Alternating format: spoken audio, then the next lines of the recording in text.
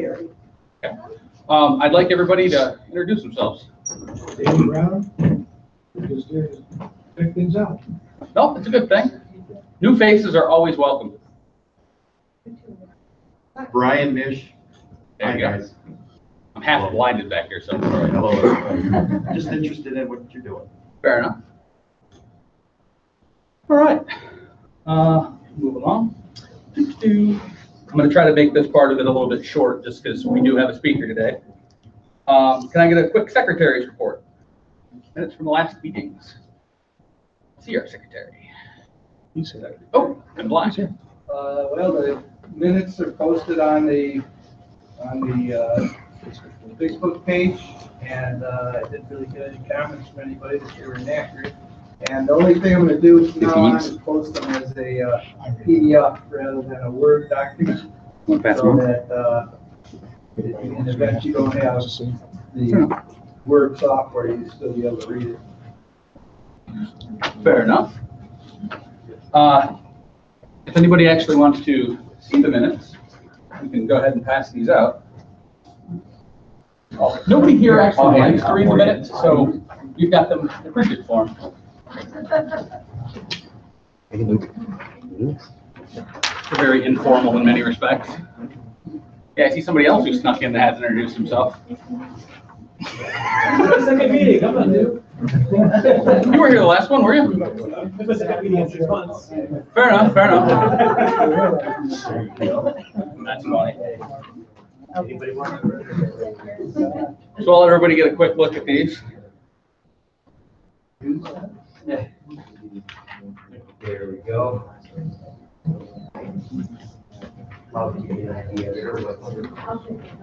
Oh, absolutely. There you go. Your pointer? All right. Last call, going once. Give you all about a minute to read them, and then somebody can make a motion to accept them. I'll go ahead and make that motion now. Feel free. I make the motion, we accept the minutes as written. Second. All right, there's been a motion made to accept the meetings as written. All in favor, signify by the sign of aye. Aye. All opposed, same side. And accepted. All right, treasurer's report.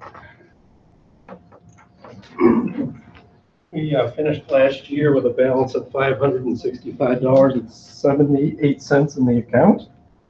Last meeting, we had another total of $260 come in, and there's been a number of items today, so cash balance will be probably about $1,200 when we're done. Yay, we're growing.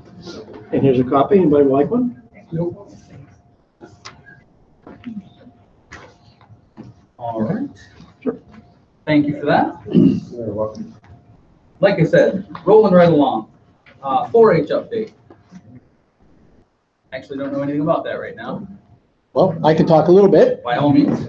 Okay, today, Miss Ella went down to Queen Wright Colonies, and Queen Wright Colonies donated to her basically a hive with a super, bottom board, top cover, and stuff. She got a hive tool, a veil,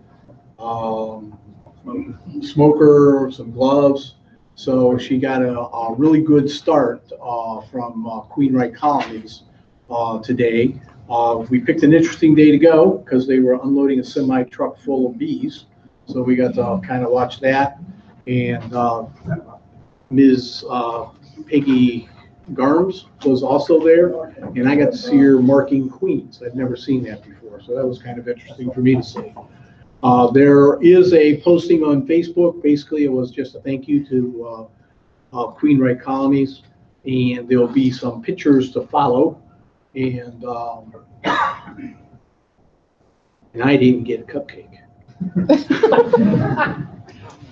So that was the change as of today. Ed, do you have anything for her? I'm sorry. You have a diagnostic kit for her?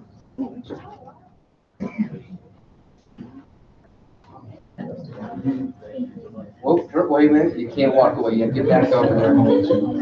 Sorry, it comes with the job.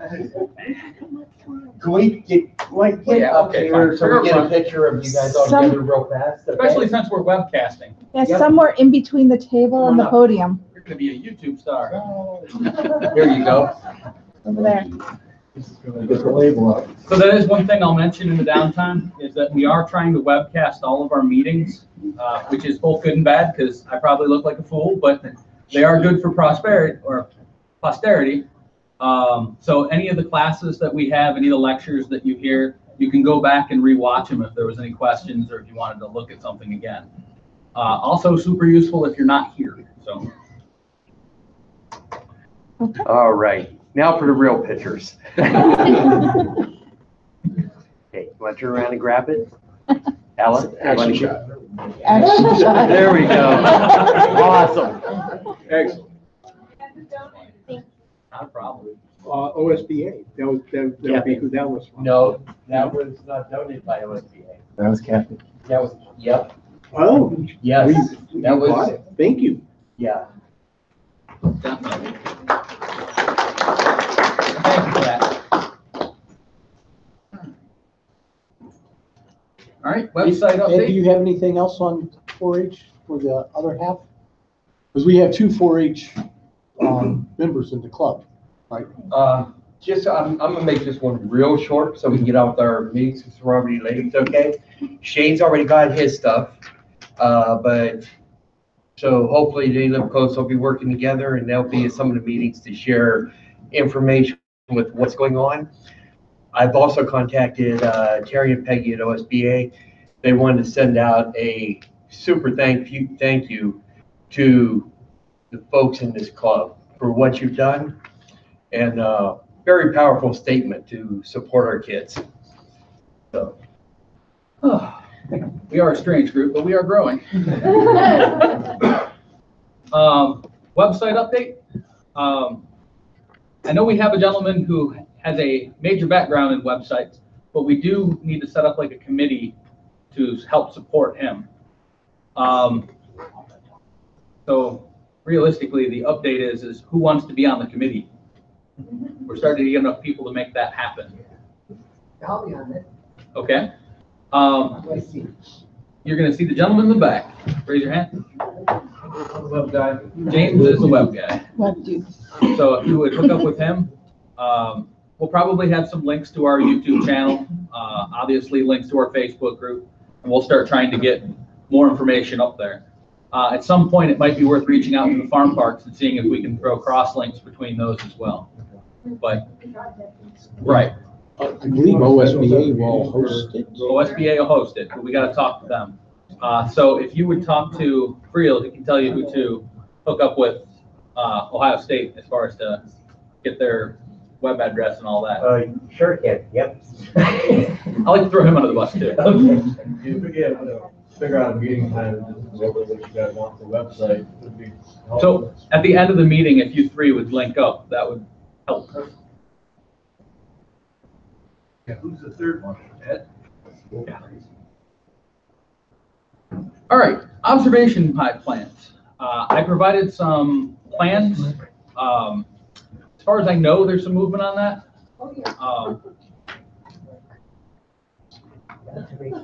For the observation eye? Yeah. It should be ready anytime. I put my last coat of finish on it, so it's gonna Fantastic. need the frames glassed in, so you're gonna have to make arrangements with the glass doctor. Okay, So I can bring in here or whatever, the frames. okay. And we talked to him earlier about that. So we'll have an observation hive that'll be put in back in the greenhouse. Yeah. So, you know, that's a valuable resource as far as teaching people, you know, about the bees. This is a fairly large observation hive. This is the full 20 frames, 10 frames, sorry. So it's a full deep box. When we start actually using that, is there anybody that wants to take charge and actually manage that? I can do it if someone gives me some supervision to start with. Absolutely, I will help. Oh, yeah. I don't have any problem with that. I have never honestly managed an observation hive, so I can't tell you I'm an expert on an observation hive at all. An observation hive may be a little bit more difficult than a standard. It's going to be quite a bit But more if it's difficult. frames, that's a whole different thing. A lot of them don't let it. Well, the website had a lot of videos on how to feed the bees and For sure. install them and all kinds of. Yeah, I've worked with the observation hive for 20 years that we had here, and that wasn't the best. And I didn't Right. always get bees over winter, Right. but I do know a little bit about it, but not a lot. Well, the advantage of this type of observation hive is those frames can actually be taken out, so it can overwinter in a normal box, just like any other colony. So that's So a the huge idea advantage would to that. be able to take them out and let them have a vacation. That said, you know, the reason I ask for volunteers as far as maintaining that hive, because an observation hive is so small, they have a tendency to swarm a lot.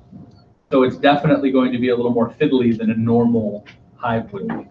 So if you guys happen to have any time and, you know, you're willing to help with that, because you will have to go into an observation hive quite a bit more often than you will a normal hive. So There is it's going to be very heavy, so it's going to take two pretty strong people probably to move it outside to work on it. for sure, for sure. Believe me, my old one was pretty heavy, I know it. So if we have one person that's a point person, he can get, sure he can get more help. Yeah. Right. You know, I mean, maybe we could probably figure out a way to make a dolly or something. Oh, yeah, set it well, on a dolly. we have wagons and dollies and carts and all kinds of things up there that I've used in the past, so I have to look at it and see what would work best and how to stabilize it and stuff. Yeah, I've got some more wagons that we're using up to put it on. And then right. That's what I used to do with the other one, I just put it on the cart and move it outside.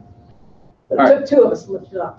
And we're also gonna need somebody to figure out how to mount it on the wall. 'Cause, Yeah, we could probably work with our carpenter here and figure that one out, so. Yeah, it's got mounting instructions. Those were, yeah. they weren't great, but they were there. They just mount straight to the cart. No, this one mounts to the wall because it swings back and Entrance. forth. It's a swing view. We'll talk about it. Okay. Yeah. But that sounds like we got that pretty well handled. All right, new business. The bees will be back. They should be back on Wednesday, the first load. So they're on their way north, probably, well, as of half an hour ago, we should have been on the road. I'll end up talking to them later and finding out for sure. The weather has not been cooperative, but they should be back. So next meeting at 6:30, we'll actually, as long as the weather is above 60, we'll go out and look at the hives and actually do some things.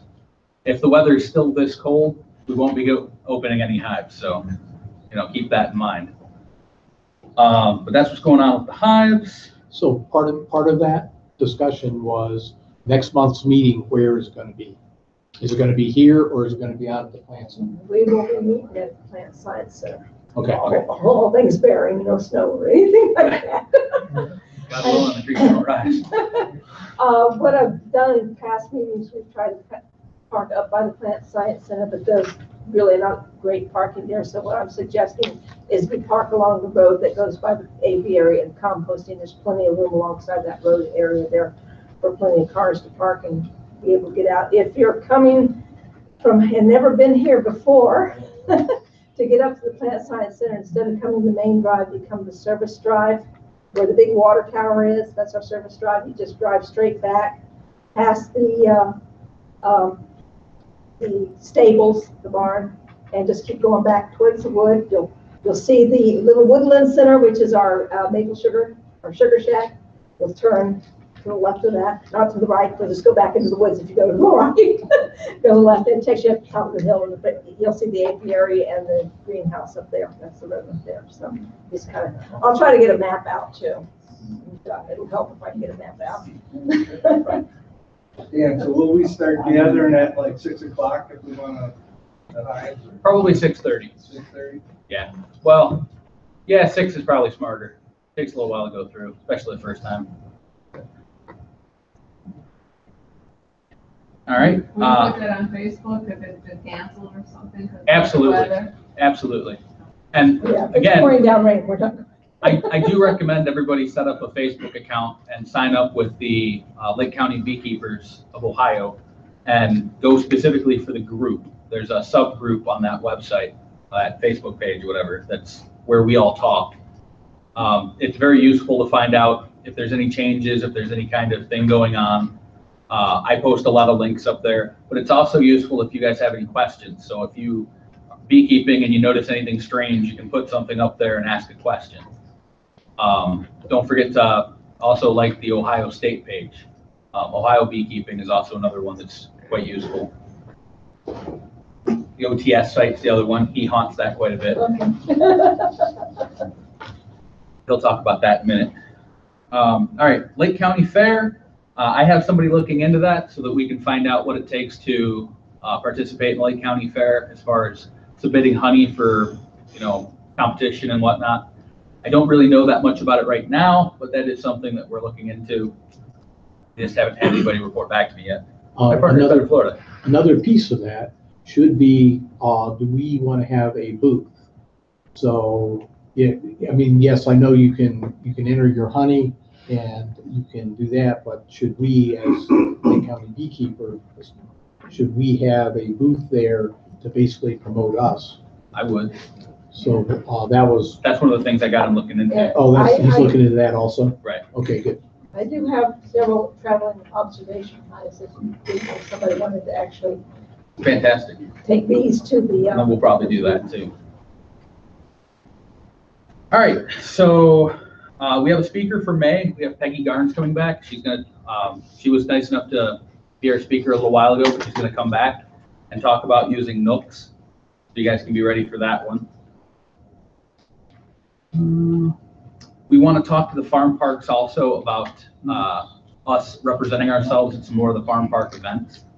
So if anybody wants to volunteer to do, they have Farm Fest coming up, and they have shearing days. Shearing days coming up in May. Would anybody like to volunteer to man a table to discuss that with anybody who might be interested, or just hang around the apiary and talk? I could probably put in part of the time. Sure. We get several people then. Well, for the Farm Fest day, I'll be here the entire day back at the bees. So, I pretty much have that one covered. But by all means, any of you are welcome to come on back, talk. A lot of times just being in a bee suit, standing around bees, you will attract children. They will, if you do it, they will come. Very true. And that actually ends up being quite fun, because what you can do if you have two people, I can't do it necessarily by myself, but what you can do is take one frame of honey or nectar, not always cured yet, but shake off all the bees and walk a giant arc around and back, and then let the kids actually stick their finger in the comb and try it. Because many times they've never actually had straight from the comb honey. With two people, you can do that. Much harder with one. It's good to have a second person to be there to keep people from getting too close to the hives. Yeah, some people know no fear. Yeah, a lot of children have no fear, and it's good to have them keep some sort of distance. We have a large mulched area that we put the hives in, so there's sort of a border, but that isn't always keepable. So one person can be pulling out frames, talking, and then somebody else can be just border patrol. When is Farm Fest? 13th and 14th, I think, of July. 13th. Oh, 13th. Okay. And, So just something to think about. We don't have to have any firm answers yet, but yeah, shearing I'm going to keep weekends are coming asking up until close. somebody agrees. Any additional new business? All right, moving on. Announcements. Don't forget you have to register your apiaries with the state. So anybody who registered last year should have just in the last day or so gotten a little mailer with their old location. You can fill it out and send it right back. But those should be filled out relatively soon. Those that have bees coming in, if you don't have your hive yet, you can't register. You absolutely can, even if you don't have your bees yet. You're registering. You know where you're putting them. It doesn't matter how many hives you have, it's the location where your hives are going to be. Is what you're registering. The other thing on that is on the site it says $5 to register 10 after a certain deadline. That's only if you have had a hive apiary registered. If you're just getting them in new, you're allowed to wait until you get them in and then do it. So whatever's comfortable. Right. But if you know you've got them coming, there's no real reason to wait. And if you like, I put on the Facebook page, I put a link on there that will take you right to the place where you can register, and you can just at least print out the form. I don't know if you can actually do the form online or not. If they take a credit card for the $5 or how that exactly works. And it is $5 per location. Not so if you could have 50 hives at one location and it's still $5. All right. We have the address too if you need to write them, but we can talk about that afterwards. Last thing, and just because you've had it on here, but if anybody needs any sugar, let me know. I have 2,000 pounds I ordered. It'll be here towards the end of the month. I get a substantial discount, so I can pass that on to people. You know, I don't really need 2,000 pounds of sugar, but when the price is right, I mean, so funny as that is. Do you have a still? I refuse to answer that on the grounds that, Wait, this is on YouTube. right? I've also started stocking various things, and I'm definitely still cheaper than any of the other, you know, groups. So if anybody needs any hive tools or smokers, let me know. I'm starting to stock all that kind of stuff. All right. That is all I have. Does anybody else have anything they wanted to bring up? Okay. Then we will take a quick 5-minute break. We want to pull tickets first, take a break, and then go to speaker. Then that way we don't have to hang around after the speaker. We can do that. Okay. So everybody get a blue ticket. Everybody get a ticket, eligible for a ticket, or wants a ticket? Not sure what your eligibility was. You're here? Yeah. Oh, we got more stuff. All right. So did anybody who came in late, did everybody get a blue ticket? No blue ticket. All right, so you'll be on in just a second. I'll introduce you. I'll let everybody stretch real quick. Since the meeting portion is boring, so. What's that? Well, we try to aim for 9 or earlier. But, yeah. Everybody got a ticket? No, we gotta have Ellen. You'll cheat. That's true. Ellen, come on up here. Like probably 38 cents a pound. Oh,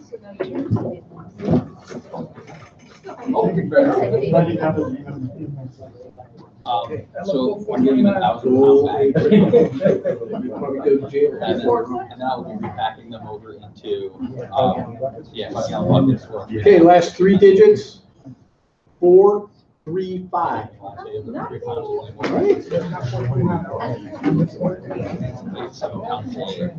Ooh.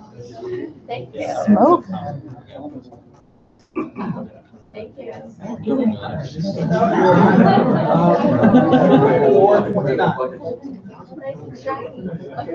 All right, so this is also, by the way, that smoker was donated by Queen Wright Colonies, who gave all the stuff to Ella, and they also gave us a little bag of candy, and there's a keychain with a light on it, and it's awesome.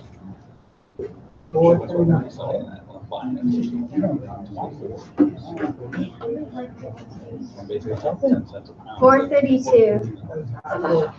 No, that's why they try to get out. Oh, that's yours. I should let you pull it. Okay. You're not going anywhere. No. We got more stuff. Yeah. We gotta work that. We got a veil giveaway.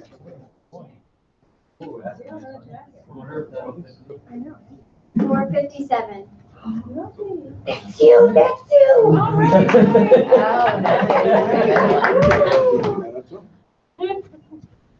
Back up. Yeah, right. Hi, Pete. am I looking when this? Be funny. 465. Bingo.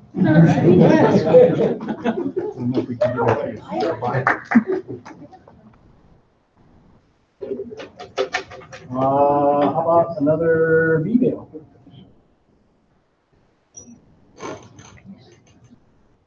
$461. All right. Yeah, lots of stuff, low people, good odds. I think that's all we got. Consolation prizes are catalogs from Queen Wright County. There's some So if you'd Blue like, Sky catalogs and some older Man Lake at the back too. Okay, I'll put these in the back. If you want a catalog, grab it. Thank you. You're special. All right, back to you, Dan. All right. So we're gonna take a quick 5-minute break so everybody can stretch. That was part of the break. That wasn't really a break.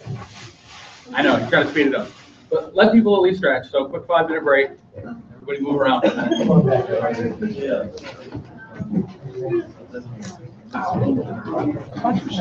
I pause this? No, leave it. Intermission, somebody dancing.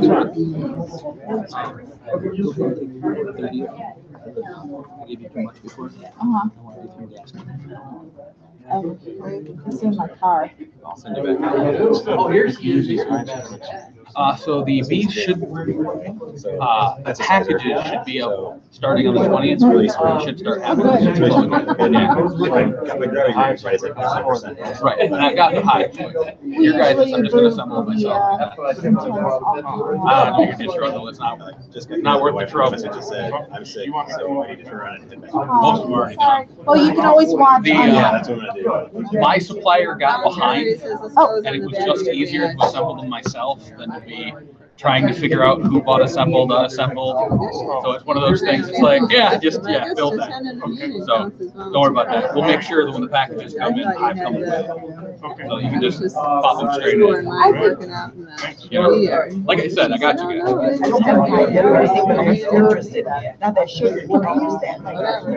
So anybody else need? What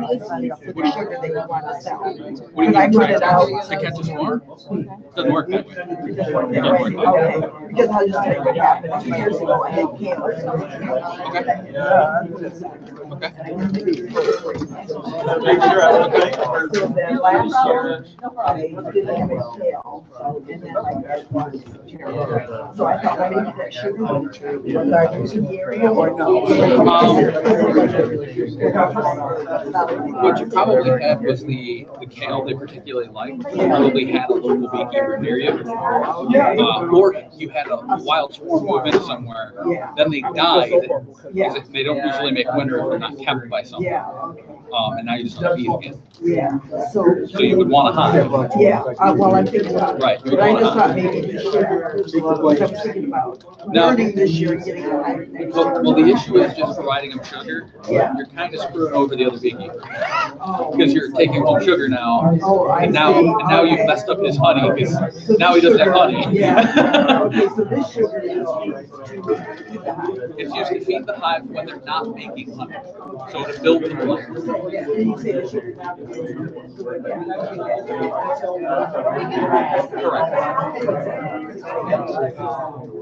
Realistically, we're just starting the first flow. It'll peter out in about 3 weeks, and then you'll have about 2 weeks. But when you first get a package, you don't want them to have to go out. You want them to build. Right. So that's the key. Is it's just an artificial feed to get them bigger quicker. All right, thank you. Sure. Those ones are 5. Everything else that's fine. That's fine.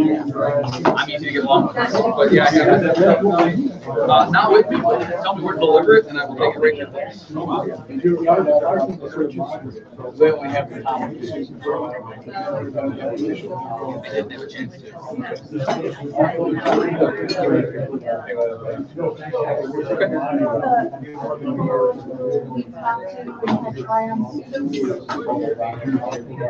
Yeah. Yeah, right. Valerie has you. Me, I wasn't doing anything. You need another one. Your dad was gonna have the order. I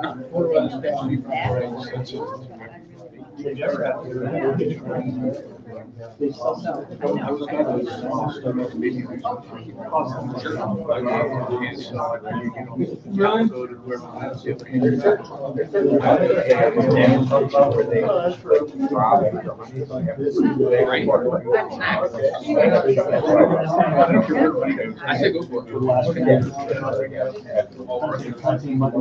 We're gonna start in just a minute. Sorry, what are you doing together? If you weren't gonna get Yeah, yours are, yours are all. Do my NATO.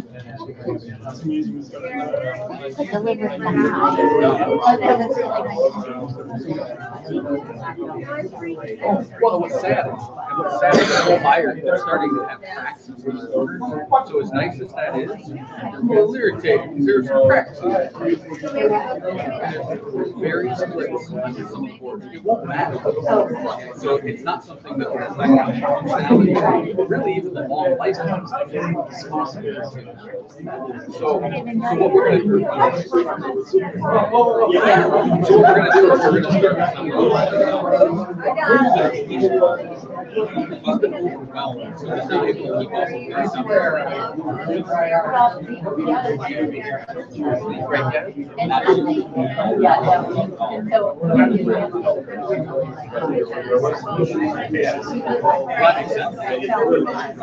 that makes sense.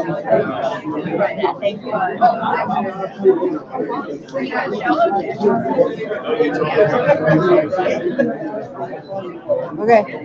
If everybody wants to take their seats, we'll go ahead and I'll introduce the speaker.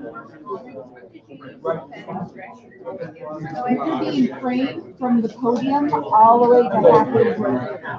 So you need to move. Well, actually, I can click slide. You can anywhere in between there. It's fine. If everybody would take their seats, please. You're too close. You have to be back there.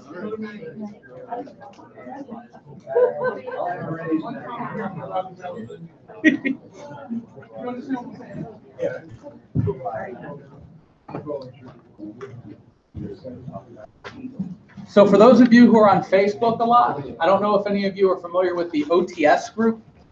That's a group dedicated to the on-the-spot beekeeping method. You might be familiar with the gentleman we have speaking today because he contributes quite a bit to that forum. But we have John Schwartz here to talk about that. So without any further ado, I shall give it over to John. Hey, John. So I don't speak very loud. You might want to move up. By the end of the talking time, I'm probably too soft to hear. So feel free to move up.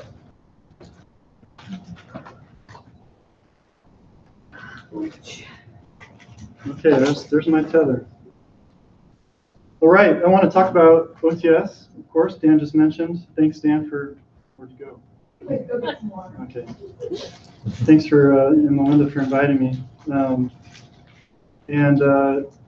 I want to talk about, give you specifics, and introduce to you the concepts of OTS, and explain really OTS stands for on the spot, like Dan mentioned. It's really focused on queening, but it changes the paradigm a bit for beekeeping compared to what most folks are used to when it comes to raising queens and increasing your colonies. And I just want to maybe try and help expand your toolkit, what options you have with this methodology to help you in your beekeeping in your backyard. Number two, I just want to explain carefully how you can use this method to raise queens. One, increase your colonies, prevent swarming, and help manage your mites. That's a lot of stuff. And it doesn't sound like it's possible, but there just a couple of tweaks to the way you do things can make a big difference in your success. So at the end too, I just want to field any questions that you might have. I'm sure you'll have.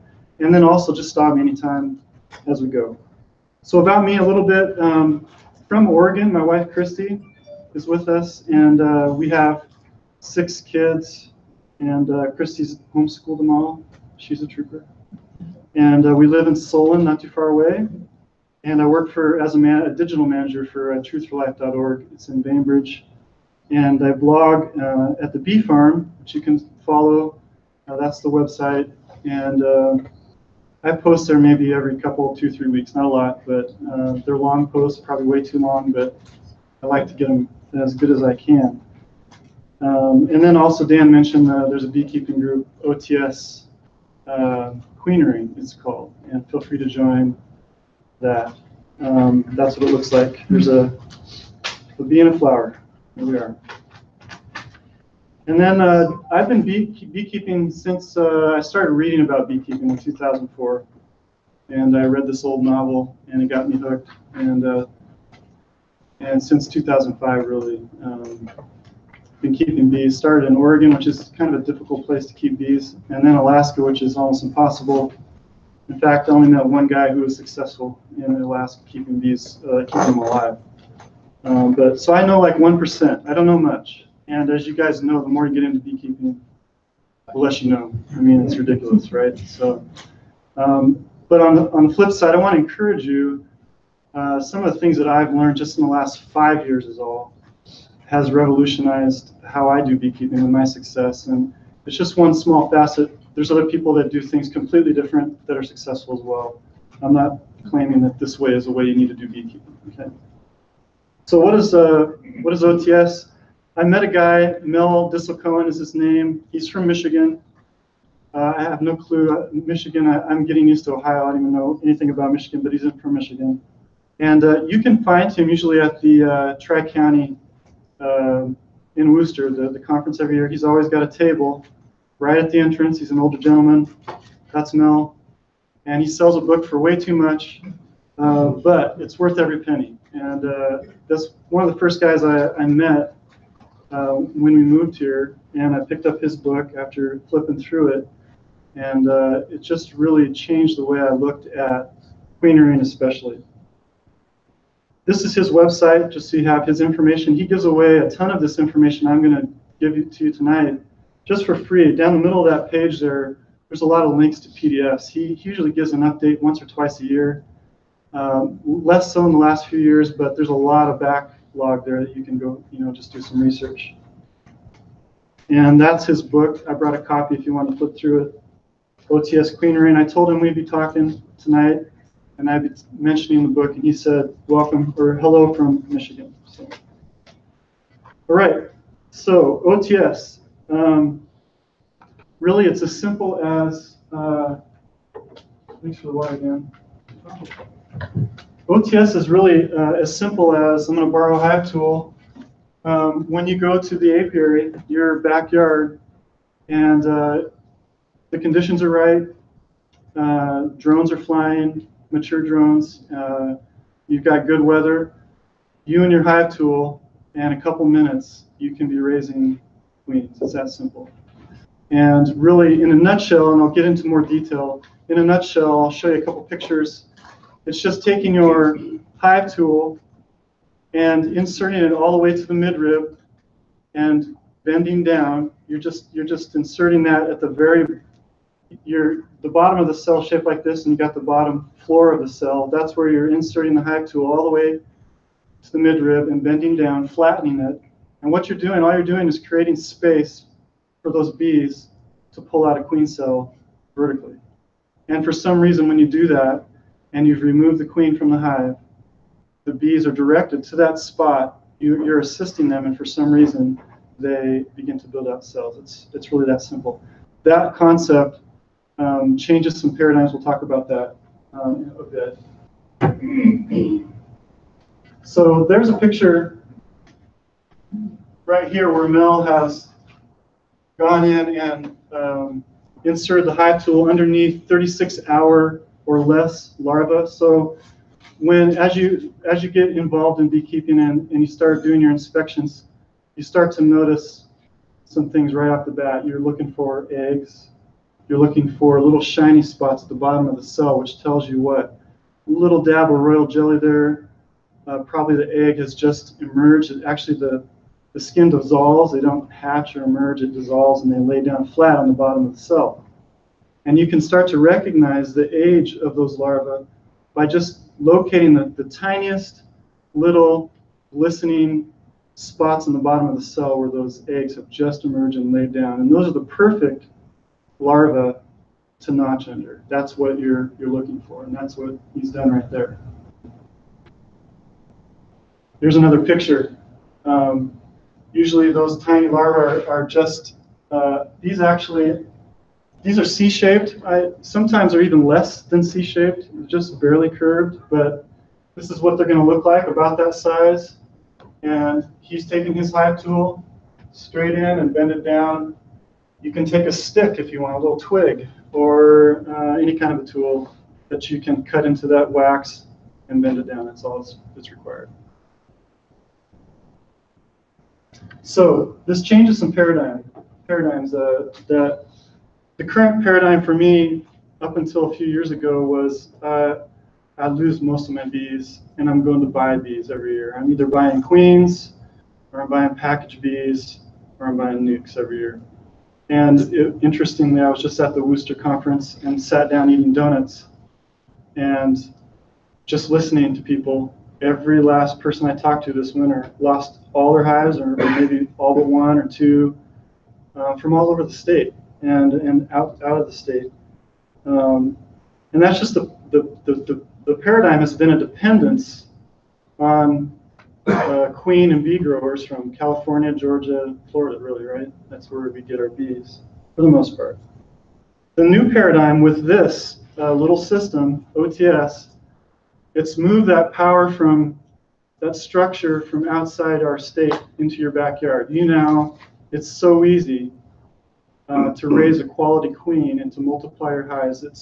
It's giving you now new options that you didn't have before that cost nothing. My problem in the last few years has not been buying bees or spending money on bees. It's been, how am I going to buy all the boxes I'm going to need to facilitate all this growth, and how do I get rid of bees? So I'm having to sell nukes, and I'm having to get rid of bees to friends down the street. So that's been my problem, and I think that's a good problem to have. I would think you guys would think the same. Shameless sales pitch. You still have any nukes available? I don't. I don't even market my nukes because that's the paradigm. Everyone needs bees so badly. Plus, there's lots of new beekeepers coming into the fold as well. It's not just people losing their bees. But you did sell out, man. I sold out, and and that's overwintered nukes is what I like to sell. And then in July, end of June, I'm making splits just the normal way with new queens. So I'll have some. Thanks, Dan. No problem. A bonus as you think about it, instead of bringing bees in from a small group of producers in California and Florida, it creates a genetic bottleneck. Instead of that occurring now, all of a sudden, all of us in our locale here with our damp, cold, etc., all the problems we've got, I'm sure Dan and Richard are really working hard on developing strains that overwinter here. All of a sudden, we're developing our own strains of bees that overwinter well in Ohio, and we're not dependent upon a tight bottleneck of DNA coming from the same producer every year that may or may not survive here in Ohio. Mel likes to say, and his goal is that you would never buy bees again, and that's been my experience the last 5-6 years. So that's the goal.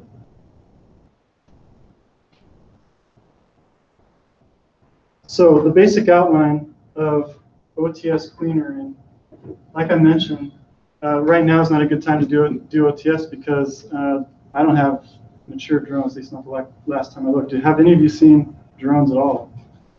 Not in Ohio. Not in Ohio, yeah. So not for a while. But typically for the last couple of years, it's been April 21st through May 1st for me, when I felt like I'm seeing enough mature drones, the weather's good, my hives are starting to expand. I have perennial nuts Who knows what they are now? No one can tell you what a bee really is. My carniolan's overwinter small clusters and then expand really quickly. Italians are more overwinter in a large cluster. So anyways, once the timing's right, probably in the next 3 weeks for us right now is the way it's looking. What I do is I either, in the spring actually, I'm removing the queen from that colony. Let's just focus on one colony. I'm removing the queen and 2 frames of brood, and I'm putting it in a nuke. I'm also taking a frame of honey and putting it in that nuke, and an empty frame of comb that she can lay in. I've got an overwintered nuke, a split. It's called an artificial swarm. So I'm doing that a week before swarm season. We'll talk about that a little bit more. But I've created a nuke. In my original hive, now there's no longer a laying queen. It's queenless. Within a few minutes, that hive is recognizing, hey, we've lost our queen. We need to create a queen.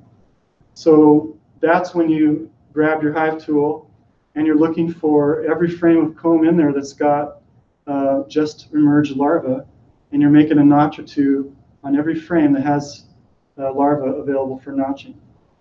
You close the hive up. You usually are going to move that nuke a couple miles away. I don't. I've just been leaving them in the same yard and having no problems. But most people, I recommend moving it away 2 miles. A week later, you go back to that original colony. You open it up, and you're going to find on every frame you notched queen cells, beautiful queen cells, more than you can handle. Right now, in the past, I looked at queens like I would get really nervous around a queen because I didn't want to hurt it. These days, I can raise so many queens with OTS. They're like a dispensable commodity. They're like a drone or a worker almost to me, because I'm able to raise all these queen cells, quality queen cells, and I have options now. So what I do then is I've got usually end of April, May 1st, I started with maybe 6 to 8 frames of brood at the most. I've taken out 2. A week later, I go back to that colony. I've got about 6 frames of brood left, capped brood. And I've got maybe 2 or 3 frames with queen cells on them. I've got options. I can keep that hive together, or I can split it into up to 3. I can do the same thing I just did with that original queen with these queen cells. And that's typically what I do, is split that in half. So a week earlier, I had 1 overwintered colony. Now I've got 3 colonies. 1 with a laying queen, 2 that are going to be mated. And typically, any queen producer is going to see between an 85–90% mating success rate. And you can just about count on about 90%. 1 out of 10 are just going to fail. They're going to get eaten by a bird or whatever. So I have created 3 colonies. They're on the same pallet. Usually I keep them on the same pallet. And 30 days from when I first notched that original colony, I can come back, I can leave them alone, I can come back 30 days later, and I'm going to have laying queens in those hives. And I'm going to have 3 colonies. And here's the cool part. In about June 21st to July 4th, anywhere in there, you can do the whole thing all over again to every single colony. I can take 1 colony every year and make it into 10 without fail every year. I'm only limited by the number of boxes and space in my backyard. How much does that limit your honey production? It's a good question. If you're going to be splitting that aggressively, you're not going to get much honey. You're going to get some. Actually, if you think about it, you're going to maybe harvest a frame or 2 of honey at the most from every colony throughout the course of if you have, all things being equal and you have a good flow. Times 10, it's still a box of honey, right? But there's options that you've got. Say, this is what I would do if I was going to go for honey. I would split those. I would create the initial 3 colonies, right? And what's your flow here, the one you really shoot for? What time of year? It really depends. We have a pretty good flow very early, the linden flow, but probably our largest flow is going to be goldenrod in the fall. Yeah, goldenrod. I've got a decent flow in my neighborhood because it's all planted in basswood, linden trees. That's around end of June, early July, depends on the year. What I want to do is I've got options. You can take all those different splits and simply recombine them at the right time.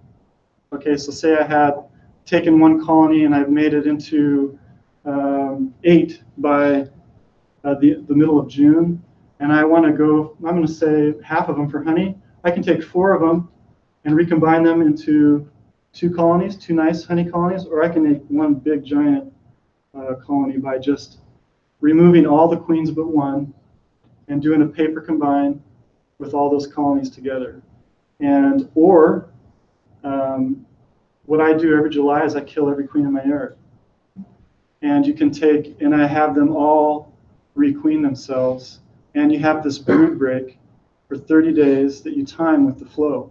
So even a small colony can capture the entire, for 30 days they've got no brood to rear and no brood to feed. Usually a full strength colony will go through 60 pounds of honey just to raise the bees for a month.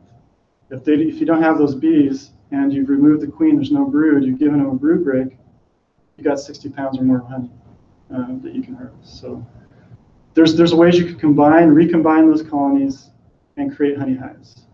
I'll show you some pictures of what that looks like. So here, any questions? Am I making sense? Yeah. Let me use this to point. So I'll just reiterate.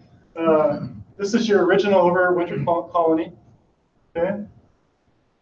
This is your 2 frames of brood and your original queen that you've made a split with, an artificial swarm. Okay. You now have here, after you've taken her out, you have your cell builder. Okay, with about 6 frames of brood.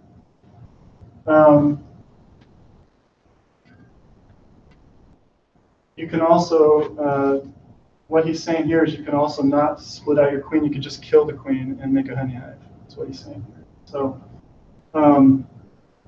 so now you've got your May 1st split, the artificial swarm. You've got a cell builder. A week later, right here is where you would make your 3 starts. He calls them splits, with 2 frames of brood in each one and a queen cell in each one. So 3 weeks from that point, you're going to have most likely 3 mated colonies and a 4th up top with the original queen. Okay.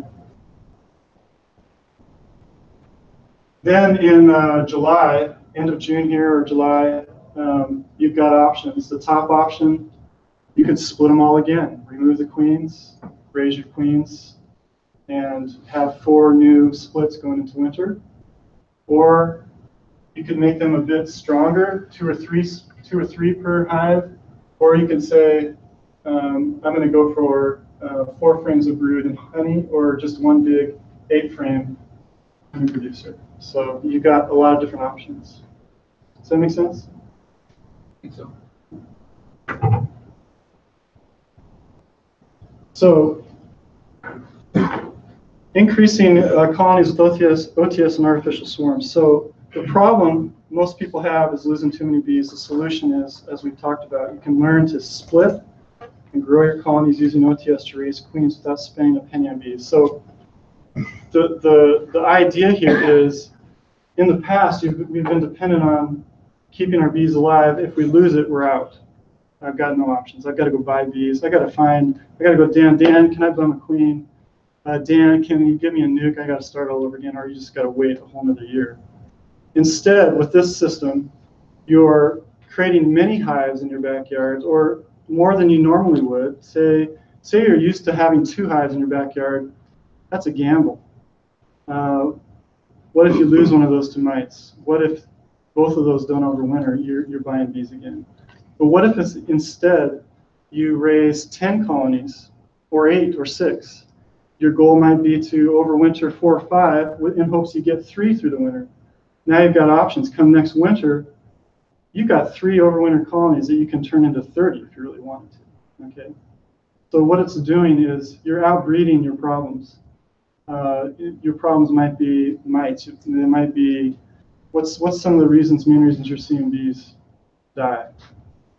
Almost inevitably, you can blame mites. Yeah. If it's not the mites directly, it usually ends up being a disease that the mites themselves have spread. Right.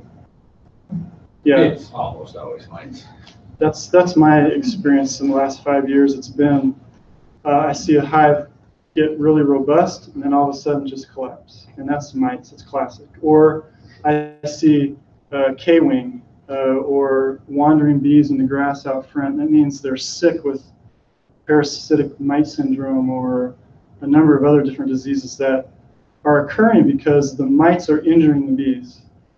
They may not be outright killing them, but they're injuring them and causing disease to be vectored through those injuries. Or just feeding, the parasitic nature of feeding on the larva in the cell, it just makes them susceptible to disease. So that's one way to combat this issue you have with losing all your bees and having to buy bees is outproduce them. Expect some losses. That's just normal. If any kind of endeavor that we go through in life, we always want to hedge our bets a little bit, do a little bit more than we need to, knowing that we're going to get some losses. One thing too, the Mel preaches that I have seen really successful for my apiary is not letting my bees swarm.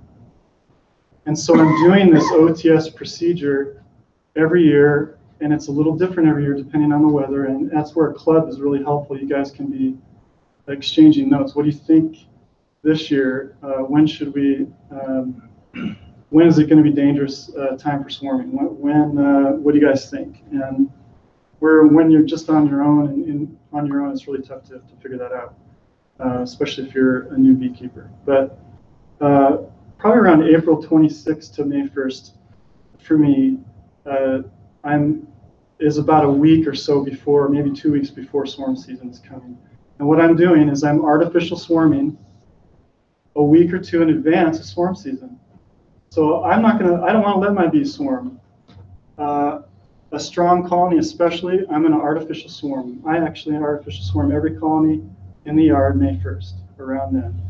And instead of losing that queen, honey, bees, my money, time into my neighbor's yard or off into the woods, instead I'm swarming it myself. I've got control over those bees, okay? Now it begs the question, well, aren't I weakening my colony to the point where I can't harvest honey or increase bees? And on the outside, it looks like that might be the case, but the reality is a month later, I've got 4 or 5 colonies producing, just do the math, how many eggs are being laid a day by 4 or 5 queens as opposed to 1 queen. And that I can recombine those at any time and do whatever I want to do with my bees. So the issue is not having a high capacity colony all year long. The issue is having a high capacity colony when you need it, right before a flow or right before you're going to want to produce nukes to sell or to increase, etc. So does that make sense? Okay. So I haven't lost a swarm. I used to run down the street in Oregon chasing swarms and people wondering what's going on. But I haven't lost a swarm in about 5 or 6 years now. And all of my colonies are in my backyard, out the back fence. My kids watch my bees all day long. They see them. Also, I'm always in my hives. I can tell it's queenless or not, or it's had queen cells, etc. So I honestly haven't lost a swarm in at least 5 years. And it's because I'm artificial swarming just before swarm season using OTS. So that's, I did a blog post a couple years ago. This is my backyard by the railroad tracks. I went from May 1st, 11 colonies that were overwintered to 26 plus 9 that I sold. And just, it's amazing. 11 colonies that year turned into like 60 or 70. And I sold maybe 20, 25, I don't remember how many. But that's a typical, what my yard typically looks like using OTS. And And as you can see, I'm cobbling together whatever I can to stick bees in because I don't have enough space. I'm, building stuff. I'm buying old stuff, whatever. These days, I make enough from nuke sales to just buy whatever equipment I want and left over. So. An important part, I mentioned it at the beginning, was the suppression of mites, and I want to explain what that means. What's his name, was just at the...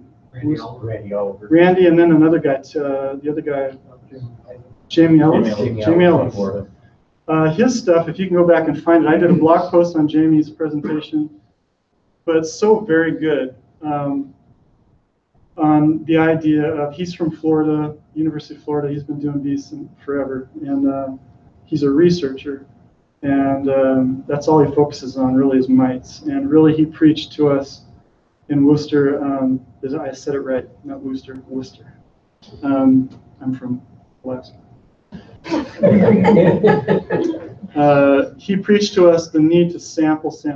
He just drilled it into us. You need to sample, and I really highly suggest one of the Manlakers sells a plastic, orange and white, plastic mite sampler that it has like a cup within a cup with a sieve, and with a handy mark, you dump bees in, scrape bees in to a certain mark, it gives you 300 bees.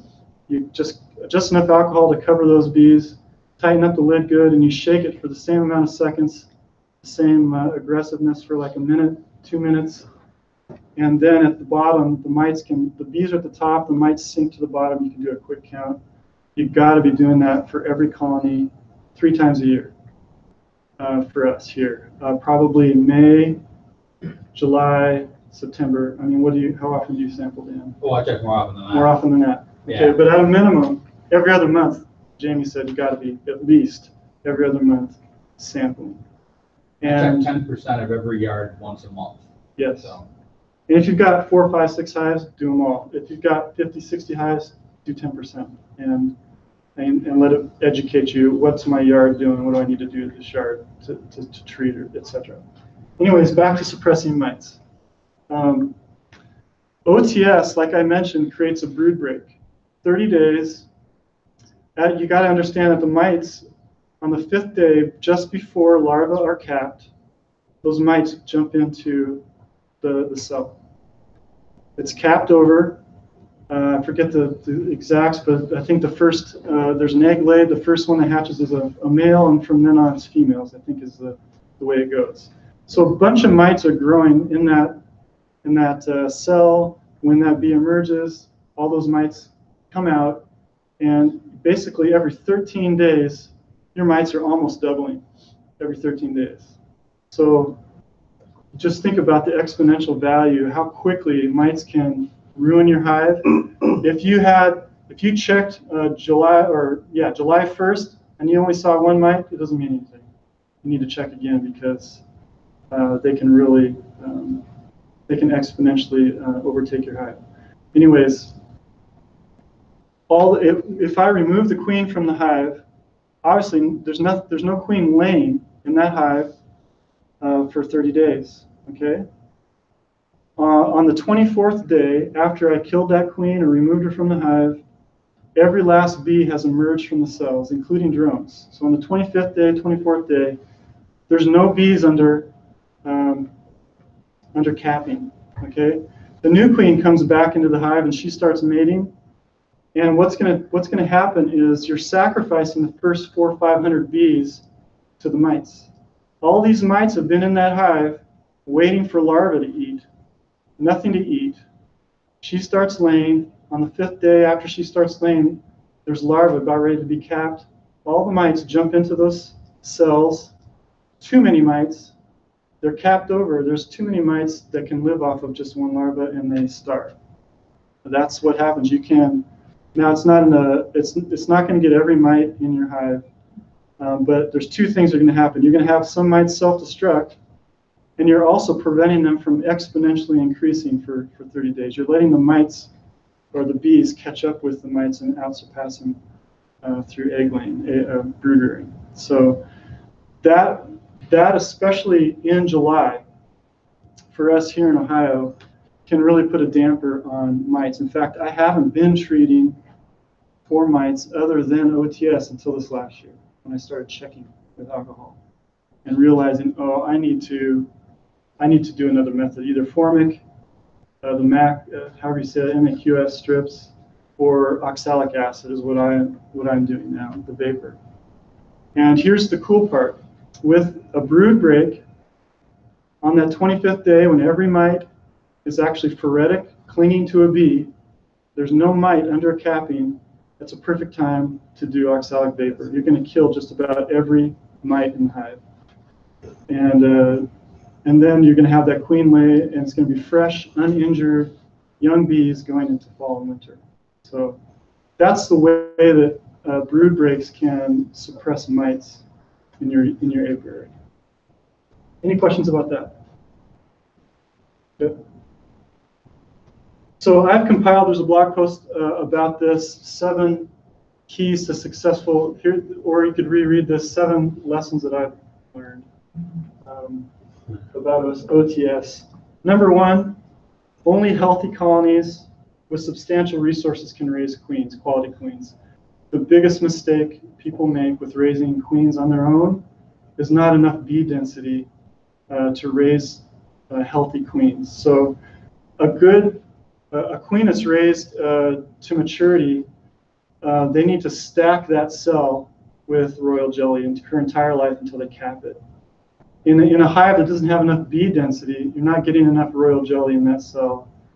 Maybe even not enough quality royal jelly. There's different thinking about this, but Mel defines a quality or a strong enough colony to raise queens with this method as one that has at least 4 frames of brood, and that would be in 1 box. You wouldn't want it any bigger than 1 box, but at least 4 frames of brood.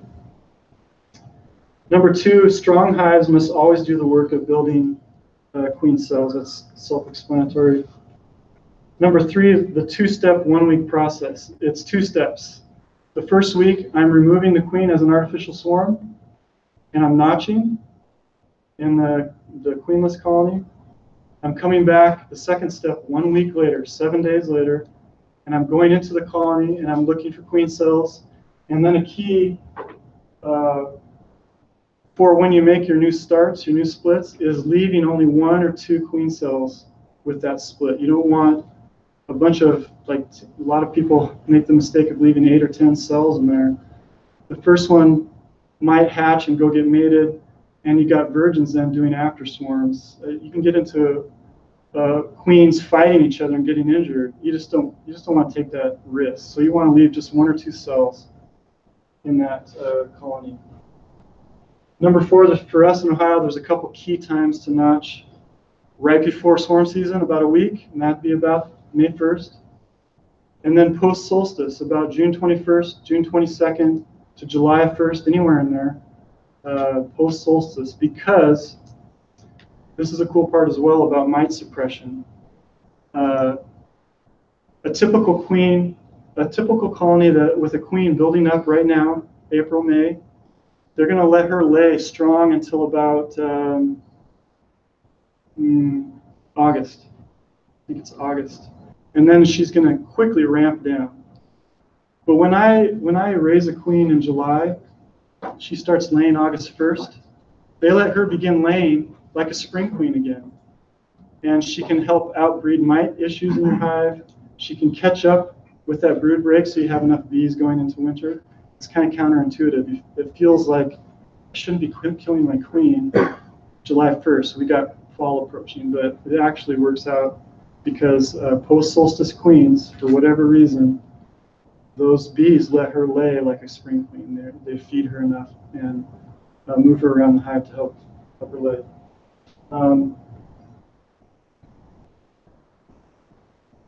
Number 6, we talked about number 5. Number 6, be ruthless with the weak or laying worker hives. This is another paradigm shift for me. In the past, I would babysit. I would try and rescue every last little weak hive in my yard, right?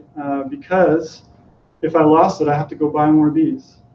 But now with the ability to raise queens so easily and to split my hives, It's not cost effective, and I don't want to perpetuate weak genetics or sickness or disease. I'm ruthless now with weak hives, and you can hear like Kirk Webster and some other guys online talk about this. Not Kirk, but the New Hampshire guy, Vermont guy. Anyways, Palmer. Yeah, Palmer. He's a big preacher of don't break up your weak hives and use those resources in your other colonies. That's really important to do. It'll help you put your energies behind good genetics, good queens, good bees, instead of wasting your time and resources on trying to prop up sick hives. And then number 7, I mentioned, make sure you have enough boxes on hand because you're gonna need them. So, any questions?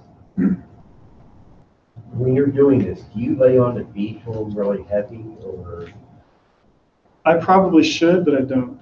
Okay. I've taken if they're gonna live, they're gonna live approach, and if they're gonna, I must say I'm really careful with the weather and the flows, how things are going, or how much I split them. If it seems like a bad year, we had a really rainy June 2 or 3 years ago. I'll be careful with how aggressively I split them, how much feed I give them, but I don't feed them at all. So if you reduce the amount of damage that you're doing with mites, what are you finding to be what you're working against the most as far as damage in your hives? It's still mites. Yeah, and I've seen that more over the last couple of years, and that's pushed me to do oxalic alongside. Now you went to a vaporizer. What type of vaporizer? Yeah, I actually bought the nice one, the ProVap. Okay. That's like $400. Because it only takes 30 seconds per hive. I've got 60 hives at that point in the year, 70 hives. I want it to go quick. Right. Yeah. Okay. Now I think you can dribble. Oxalic dribble, I think Richard does that. He's a big proponent of dribbling. That works. The Max work, the Formic strips, really. Not well. Not well, really. Not well. Oh. If you go online, you'll often hear right now talked about using oxalic acid mixed with glycerin and put on a paper towel, specifically the Scott's paper towels. That is still an experimental phase. Randy Oliver talks about it on his website, but that is still technically illegal to do. Keep that in mind, okay? But because I talk to a lot of the commercial guys, because I'm in that world, I hear about the guys who are doing it anyway. And I have to tell you, the results are either fantastic or horrific. There's no middle ground. I know some guys who have killed 1,000 hives at a crack doing that method because they burned their bees. So I highly recommend you don't do that at the moment. It's not perfected. Still out. He doesn't, because sometimes his mites Correct. explode, so you still haven't.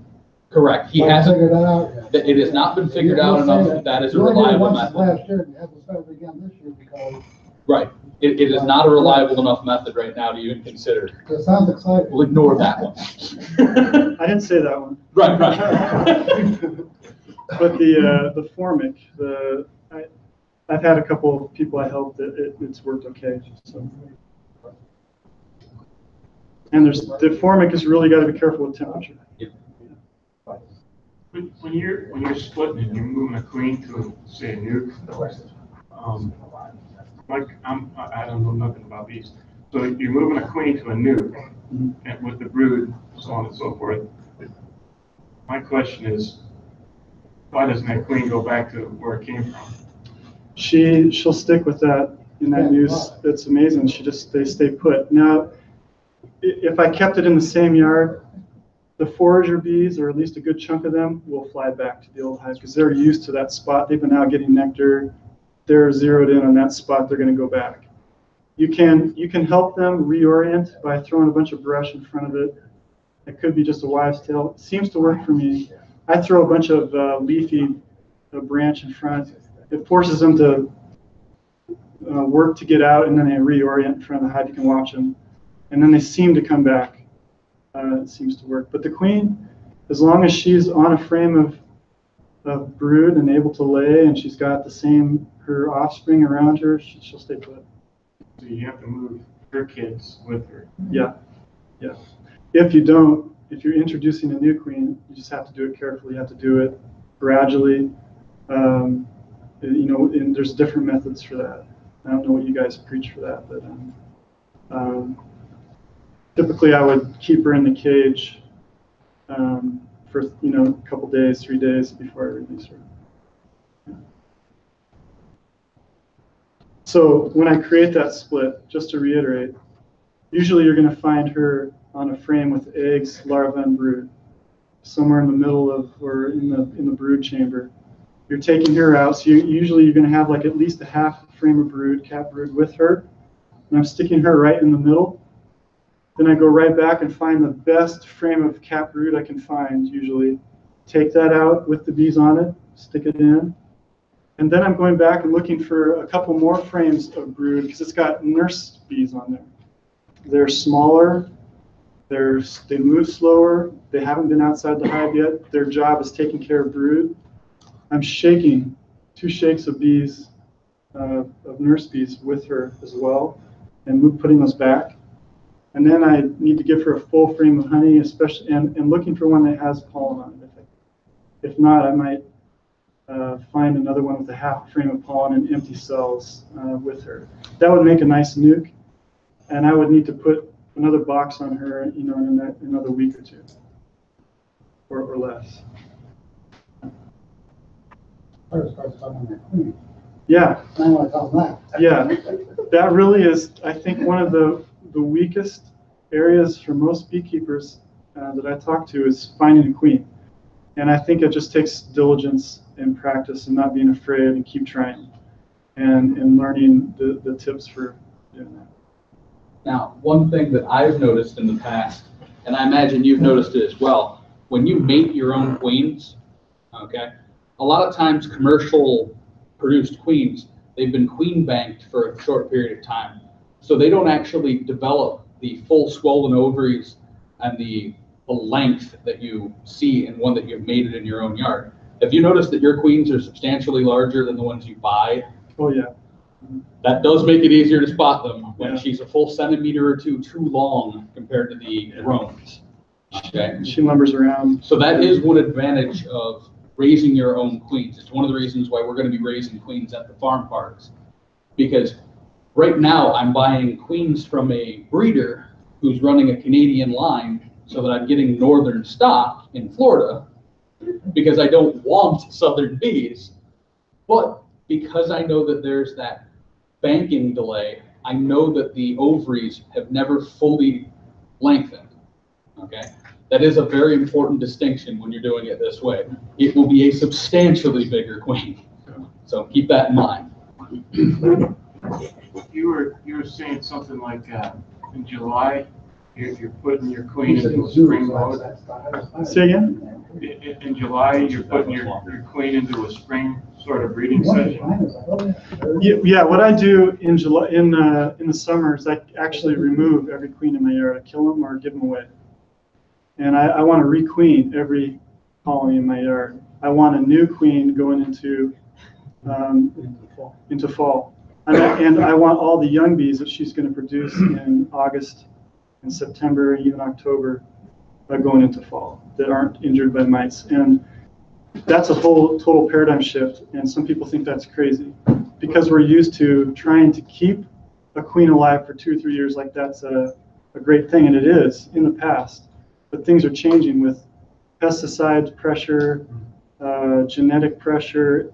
Keeping a queen alive for a couple years is difficult. And so, let me ask you this then.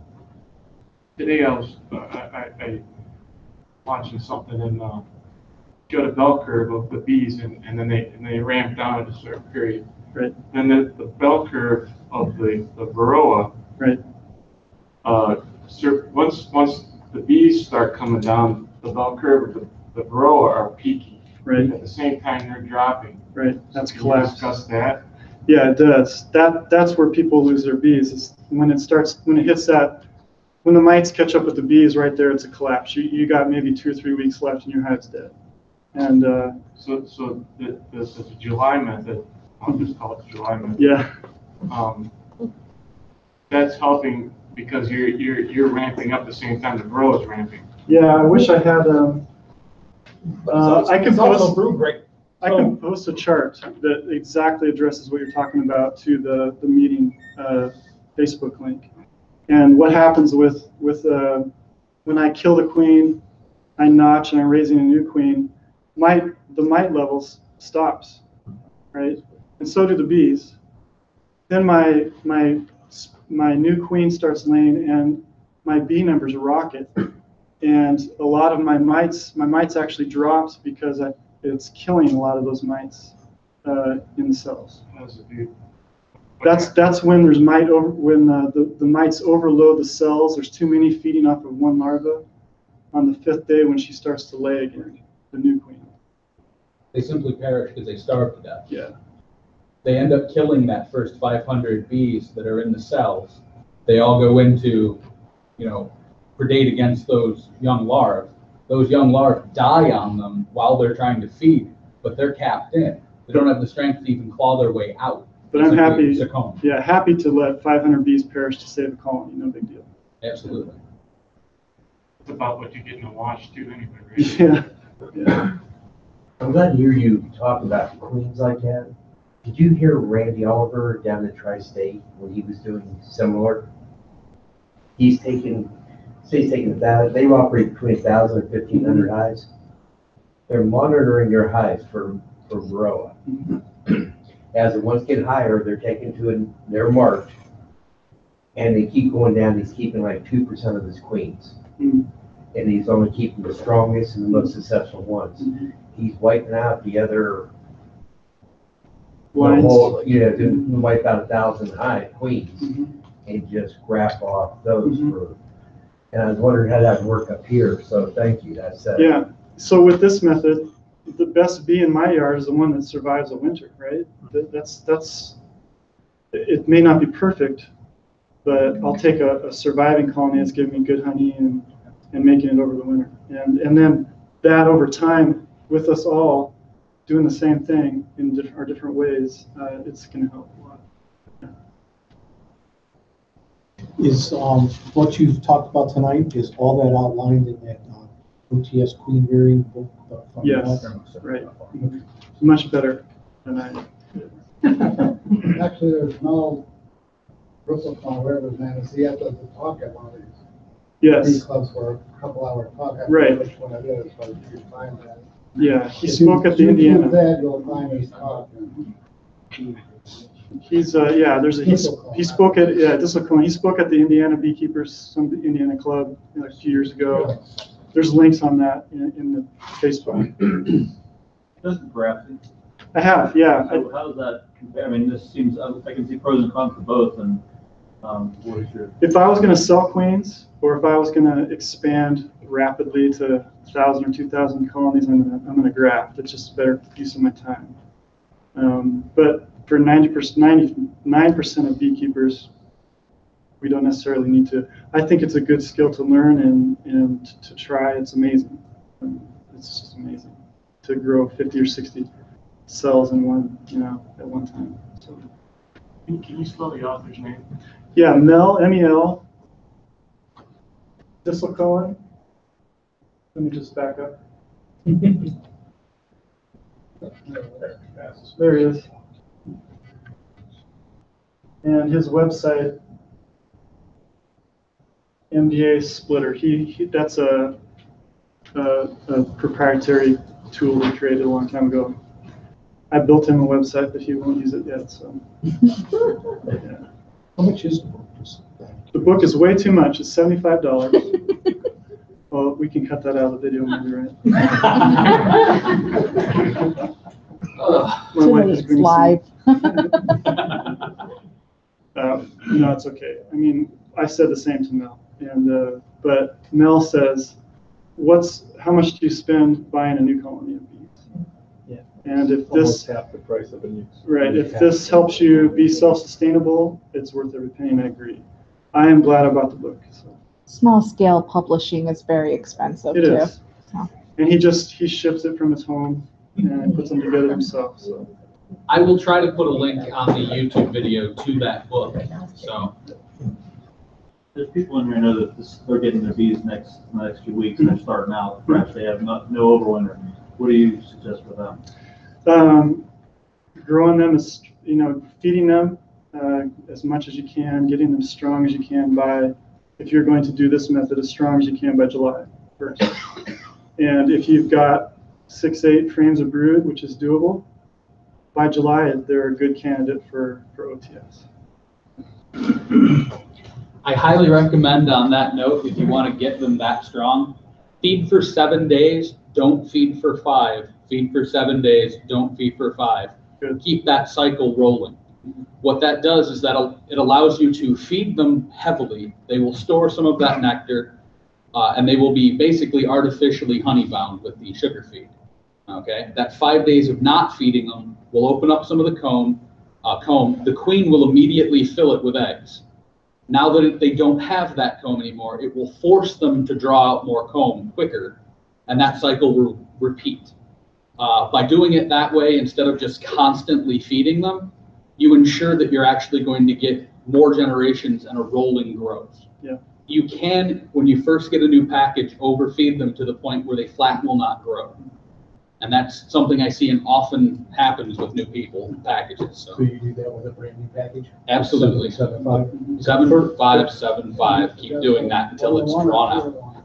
What's that? 1-to-1 or 2-to-1? Actually, I usually go 2-to-1 the wrong way. So I go 2 parts water to 1 part sugar, especially in the spring, because I want it to simulate nectar. I don't want them to store it. They're going to, but I don't want them to. Really, the key is comb building. That's the secret to long-term success. Is you're always looking for comb is so valuable, and getting them to build the comb, and making sure, like you said, you have open comb for the queen to lay in. And so, reading up on checkerboarding and all the ways that you can manipulate things to get them to build comb quicker. It's worth your time looking into checkerboarding and things like that. All right. Thanks for letting me talk.